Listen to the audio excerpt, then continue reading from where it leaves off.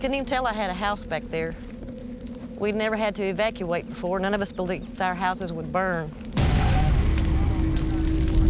Fires were just everywhere around us. They have told us to evacuate. It's an unspeakable thing to lose your home. It's just a situation that you don't know what to do. We just started throwing things in vehicles. But Kitty was a different story. She was totally terrified, and we never could load her in the trailer. Finally, I just opened the gate and let her go. I remember asking God to not hurt Kitty. He could take me home, but not Kitty.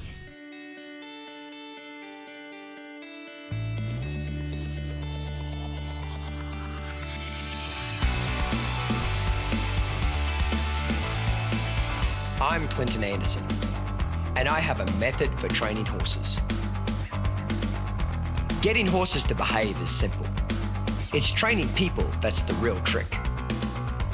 Join me as I tackle some of the most challenging situations with problem horses and with problem owners.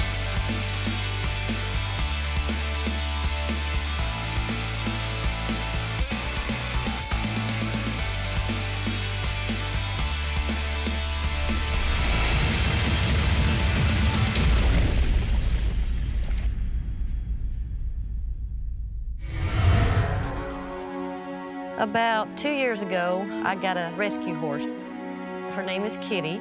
She's just what I would call a wild horse. She's terrified.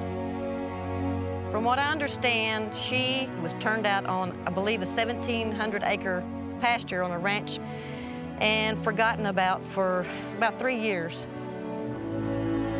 She was in poor health when I got her, underfed, underweight, ticks. Her hooves were just horrible condition.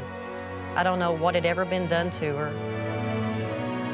She was 5 years old. She'd been turned out since she was 2 with a yearling-size halter on, and it had grown to her over the bridge of her nose. This is the halter that she had on the day that I got her. I don't know how much you can tell. This was all covered with skin, and the bridge of her nose was infected. Some of her hide is still hidden here. People don't realize that leaving a halter on a horse for long amounts of time is very, very dangerous. In this particular mare's case, somebody left a halter on a horse that's too small for several years. And then the skin actually grows over the top of the halter. It'd be like putting a pair of shoes on your kid that's 5 and leaving that same pair of shoes on the kid for 6 years. I could tell she wasn't mean, she wasn't aggressive, and I knew that she had the possibility of becoming a beautiful, beautiful horse. We were starting to bond a little bit, and then suddenly, fate happened to her again. In the spring of 2011, I was living in Possum Kingdom Lake, Texas. We'd had a severe drought. The wind was blowing unbelievably hard on a Saturday night, April the 16th. We had a wildfire that started several miles away. Fires were just everywhere around us, and they had told us to evacuate. Called in friends and family, and we were frantically trying to decide what to get out of the house and what to do with this and what to do with that. Kitty was totally terrified. We were frantically trying to get Kitty somewhere safe, and we never could load her in the trailer. She would not go. Finally, because nothing else we could do, I just opened the gate, let her go.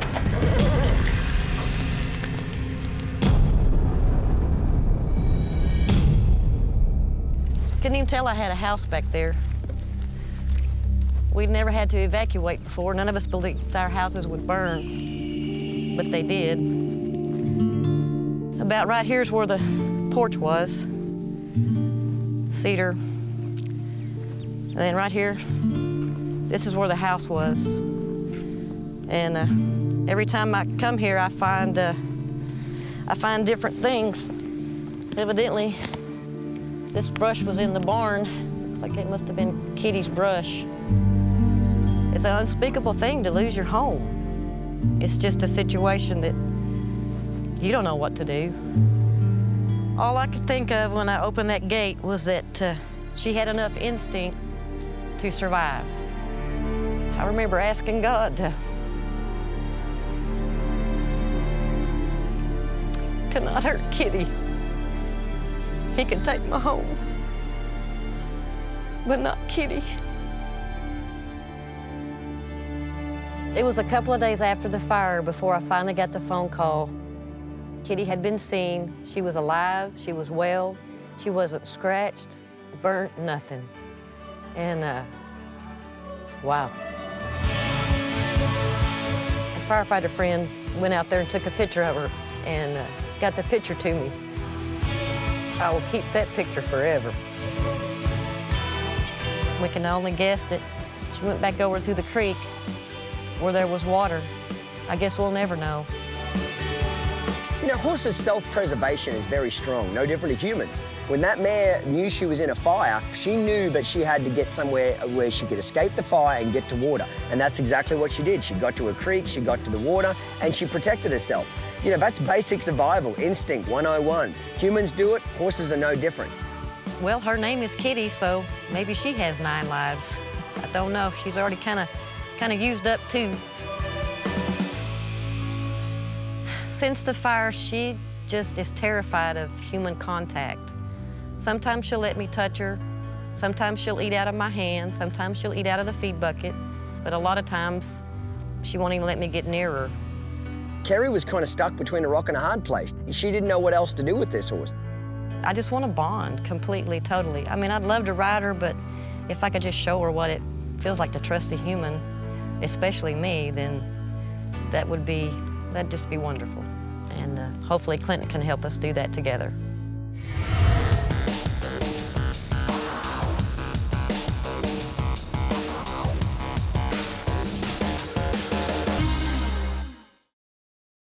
Step up your horsemanship with the Clinton Anderson method. Now available in a complete set. Fundamentals starts you on your journey to ultimate control.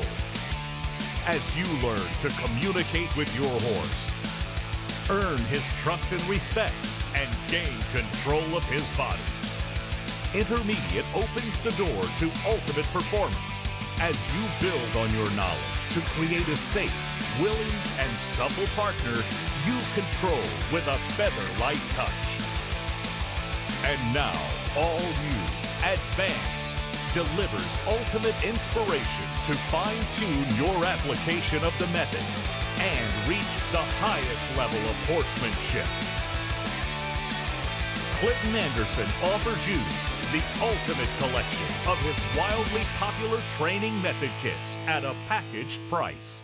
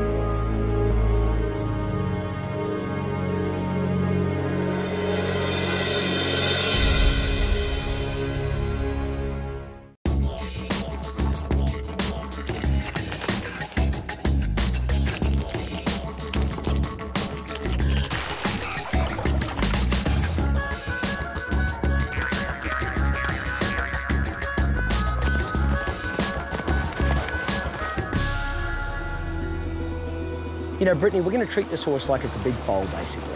It's never been caught before, it doesn't know how to lead, it really doesn't know anything. With what this horse has gone through in the past, it's really sad that any animal would have to go through that traumatic experience. Hey, mate, how are you? I'm doing good. How are you, What's sir? your name? My name is Carrie. Carrie, good to meet you, Carrie. Nice to meet you, Mr. Carrie, Anderson. this is my apprentice, Brittany. Nice Nice to meet you, Brittany. Got the Outlaw on the trailer and you're here. She's on the trailer and it wasn't too bad. Well, good, good. Well, I tell you what, we're going to go and unload her right now, Okay. and then I'm real interested to see the horse and find out the rest of the story behind why she's here. That's it. Keep coming. Keep coming.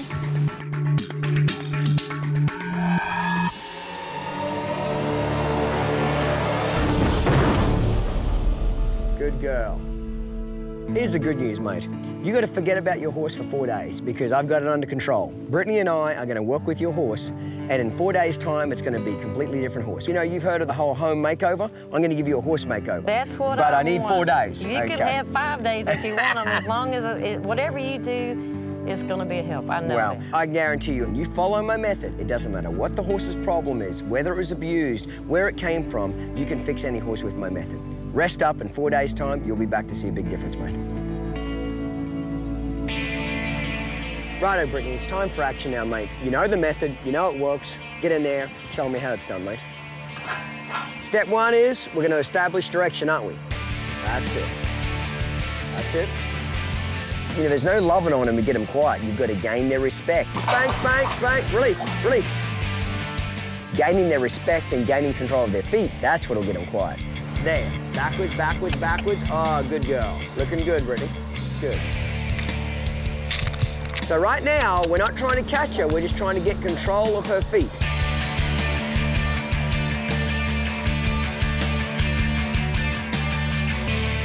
Ah, love that, love that. So it's very important what Brittany's doing here. She's getting this mare to disengage that hindquarters and get a mental connection with the human. It makes it a lot easier when you go to put that rope on. Okay, Brittany, she's ready. Let's go ahead and rope her, mate.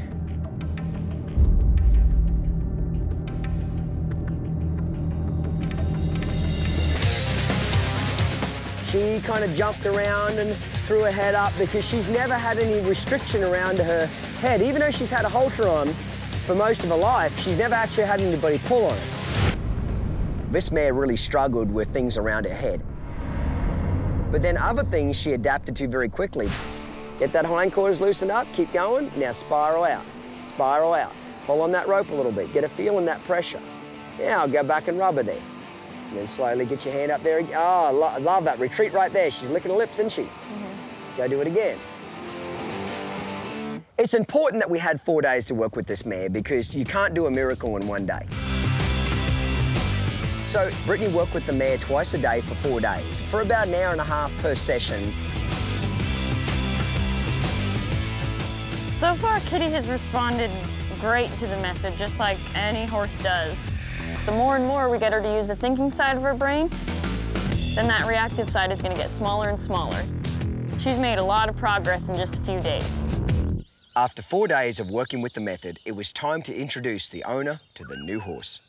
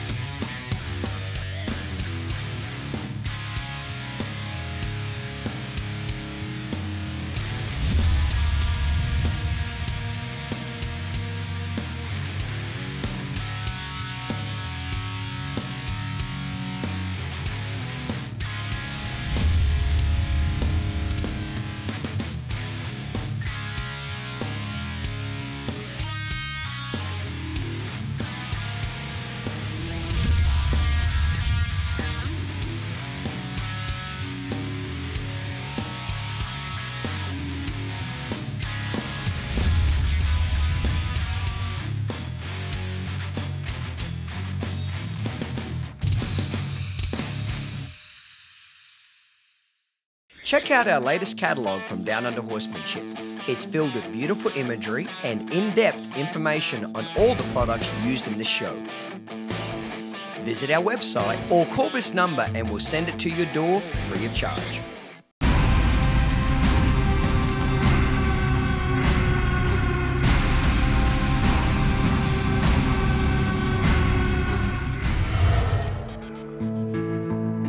only relationship Kerry has ever known with her horse was a very distant one. But now, thanks to the method, that bridge is about to be crossed. When I brought her here, I just kept thinking, I'm hoping that this will be just short of a miracle and something great will happen. Kerry, great to have you back here at the ranch, mate. How are you? You're not gonna start crying, are you? For God's sake, woman, if you start crying, I'm gonna start crying. Have you been thinking about your horse? When I saw her today, at first I thought maybe, and then suddenly the tears just came. There went the dam. When I have a horse that makes a big turnaround like this, the owners usually start crying straight away. Then I start crying, and it's just a mess from that point on, okay? But all jokes aside, she was very much overwhelmed because she's really cared about this horse for a long time. She's wanted the best for this horse, and it seems like this horse keeps getting the wrong end of the deal. Well, now the horse and Kerry both got the right end of the deal. For the last 4 days, let me show you what we've been working on. This is just a fraction. Brittany, why don't you go ahead and show Kerry her brand new horse? Remember the house makeover? This is your horse makeover. See how quiet she is. Pick up her back legs. So no more do you have to worry about her feet being in bad shape, you know what I mean? Now you're gonna be able to trim them and get your farrier out there. What do you think? It's amazing. Thank you so much. You're welcome, mate. She really is a sweet-natured horse. She wants to be good. She doesn't want to be bad. She was just afraid. She was afraid. She didn't know how to trust people, you know, from a bad upbringing with the halter and being turned out and then growing over a phase to the fire. She didn't really trust anything, did she? No, sir, not Big at all. difference now. Let me show you something really dramatic now. You're not even going to believe this.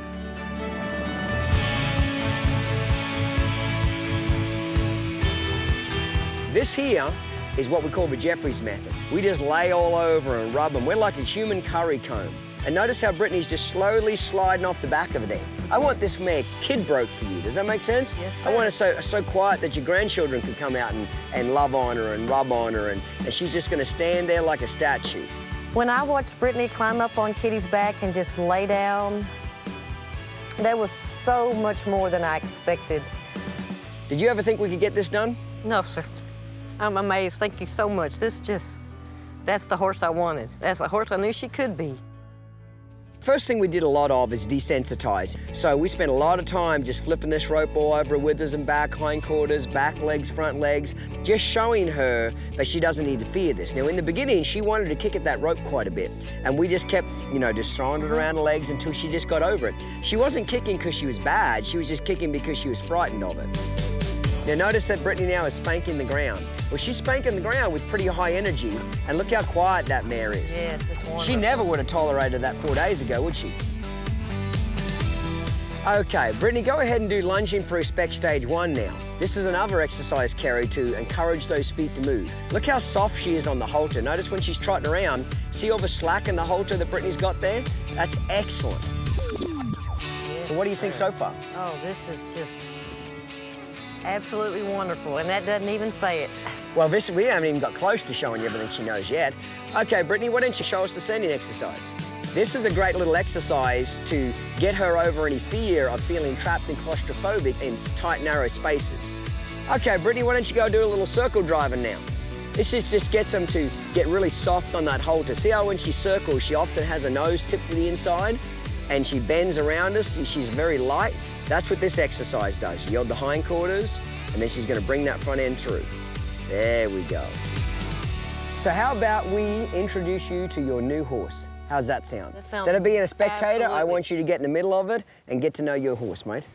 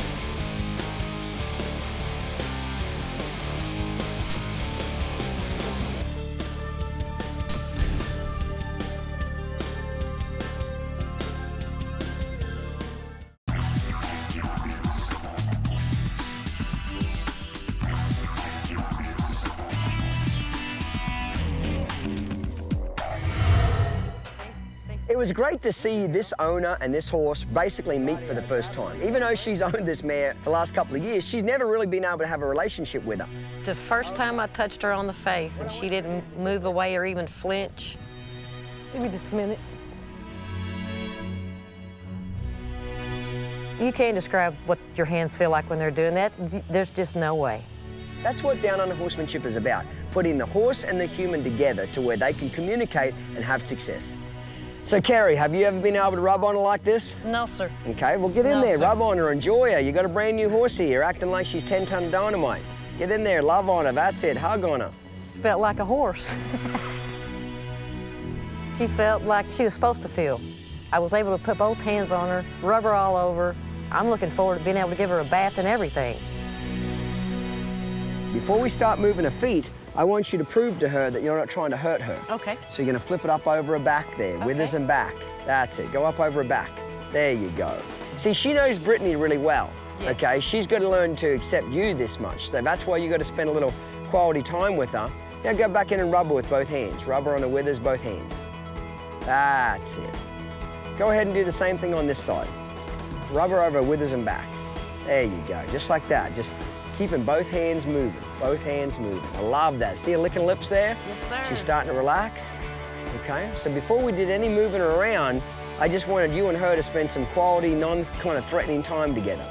So what I want you to do, Kerry, is we're gonna flog her with kindness, withers and back, and then over a hind quarter. Just swing the whole stick with this rhythm there. There, love that. Excellent, just do that. So we're getting her used to that stick, remember? I don't want her to be frightened of it. I want her to respect it, but I don't want her to fear it.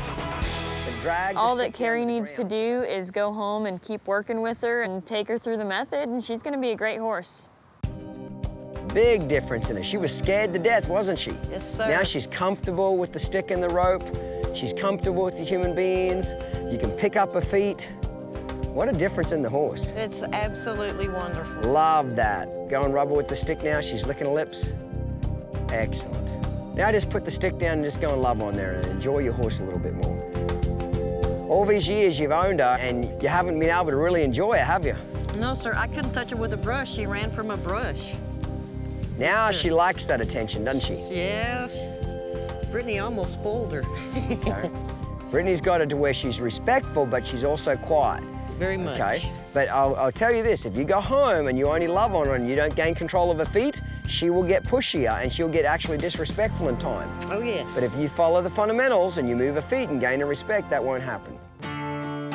You know, mate, it doesn't matter where your horses come from or the background. If you follow my method, you follow the steps, you can achieve extraordinary results with your horses. This is living proof of what you can do if you follow my method. I hope you've enjoyed this week's show. Keep up the good work, practice with your horses, and if you do, you're going to take your relationship with your horse to another level. Listen, mate, you've done great. I'm very proud of you. You did great, mate. If you'd like more information, mate, on any of the products you've seen on today's show, click on our website at downunderhorsemanship.com and we'll send you a free catalogue, mate.